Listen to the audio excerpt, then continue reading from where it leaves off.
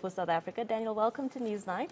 Thanks. So excited to chat to you. I told you off air that when I saw the air show at the presidential inauguration, it really excited me. And so when I saw this story, I thought, how interesting, and let's chat about it. Talk to us about the Aeroforce, the Milkor Aeroforce 380.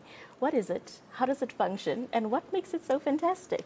Thanks so much for having me. It's a huge privilege to be here. I agree, the inauguration air display was quite a sight. It was good to see many South African Air Force planes in operation. The Aeroforce 380 is essentially a dedicated maritime surveillance platform based on the Milkor 380, developed by Milkor in South Africa, which is a fully South African developed unmanned aerial vehicle, the largest one ever to be developed, tested and flown on the African continent.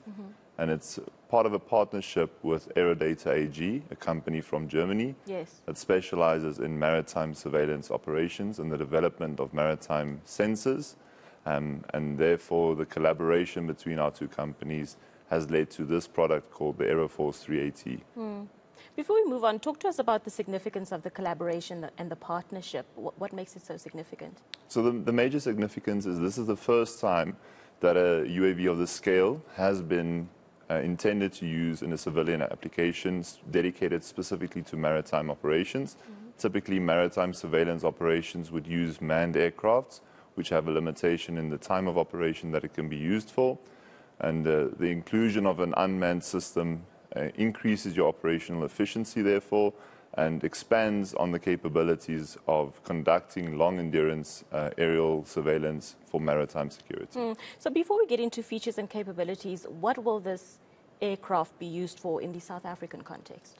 So in the South African context, the Milkor 380 will be used as a multi-platform aerial vehicle. The Aeroforce 380 is intended initially just for the European market as a dedicated maritime surveillance platform. The Milkor 380, as it's shown now, is typically used for multi-mission combat and surveillance operations. And it essentially follows the same pattern of an unmanned aerial vehicle capable of conducting long-endurance surveillance operations and then also tactical engagement operations.